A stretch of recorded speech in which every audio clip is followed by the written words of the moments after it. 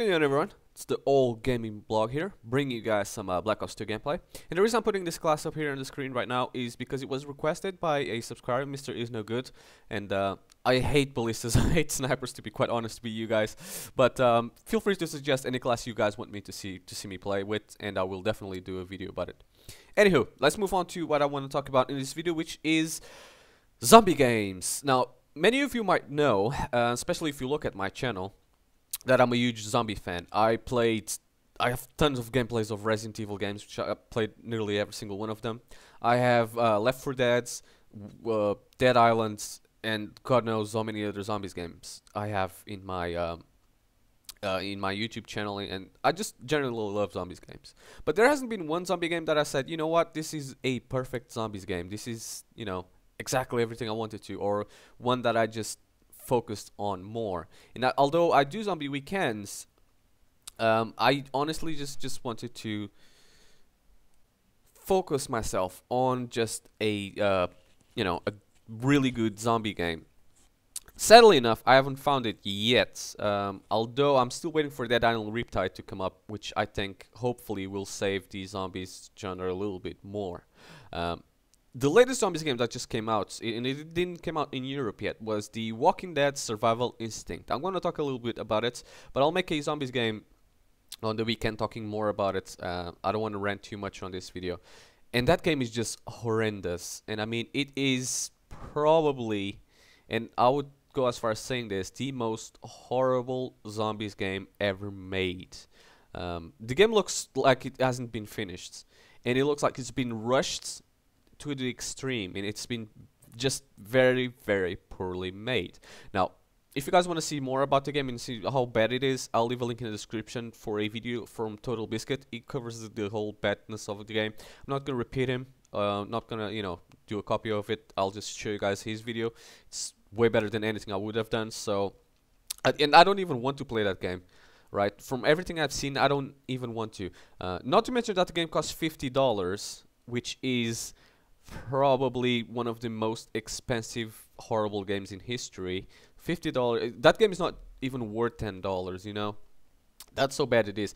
When the War Z came out, I said, well, this is the worst, you know, possible game that can ever be. No, actually, the Walking Dead Survival Instinct can be worst. I never thought there would be a most horrible video game than the War Z, but the Walking Dead Survival Instinct managed to top it up somehow. The game is just a huge mess. Stay away from it. That's what I'm talking about. Moving on, there hasn't been really a zombie game that I would, you know, that I would like to say, yeah, this is the one zombies game that I really would like to see. Sadly, but there hasn't been many horrible ones. The War Z, you know, the Walking Dead Survival Instinct. Don't get confused with the Walking Dead's by Telltale Games. That was a good game. That was a good zombies game. However, it was I've played the demo and I've seen some gameplay because I just never really got the game. The game just, you know, wasn't good enough for me to get because I really didn't wanted it. But I have seen some gameplay, and I've obviously played the demo, which is in my channel. I can leave also the link in the description. And that game was good. It was a good game. It got Game of the Year by a lot of people. But the problem with that game, to me, it was at least that it seemed like, this is the thing with that game. It got half and half.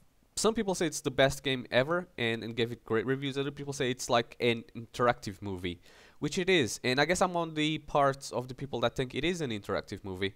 Freaking hit markers. It is an interactive movie, and it wasn't really that great, in my opinion. Could have been a little bit better. There's some things that could have changed, but it wasn't a bad game, not at all. It was actually quite a good game.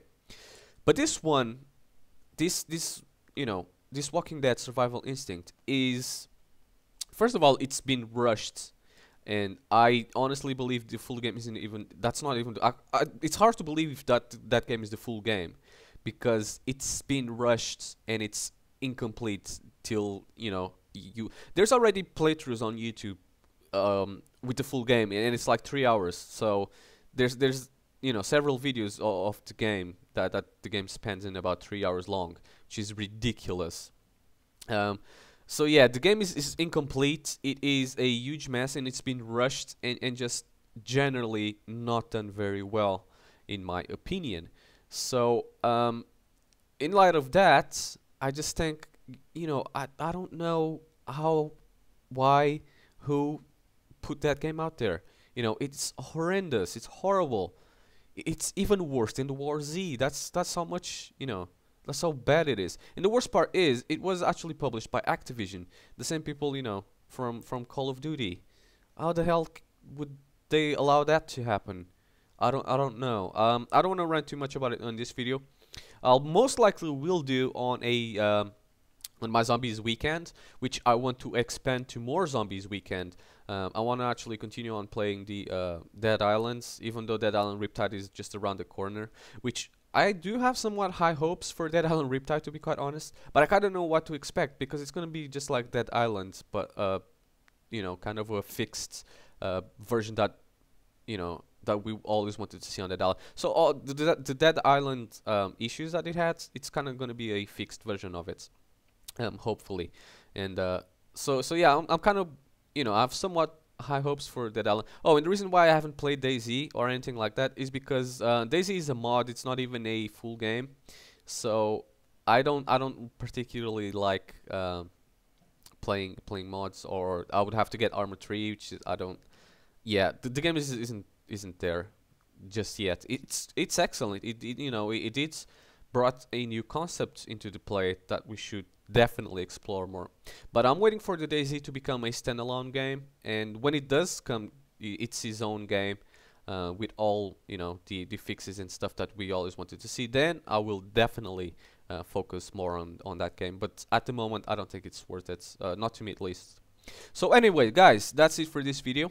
Thank you for watching. If you watched this long, let me know your opinions on the comments on the zombie games genre and how you feel about it. But that's been the All Gaming Blog. Peace.